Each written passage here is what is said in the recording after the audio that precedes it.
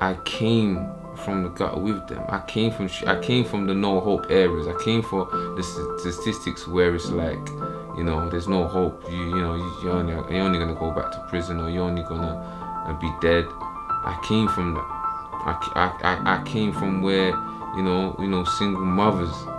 You know, there's no fathers around at that point. I came from where it's just constant battling each other. I came from the estates, the blocks where people live above you, to the left of you, to the right of you, to the bottom of you, and it's like a constant. It's like you're born into a prison. I came from the jail cells, and I'm here. So when I say I'm the people's champ, I came from the bottom. I came from where they are right now, where they think that there's no hope. And now I'm here, you know, making my dream happen. The spotlight's finally on me. So when I mean I'm the people's champion, I relate to you guys. I've been there, and my thing is for, you know, get up and get it. That's what I want to see you guys do.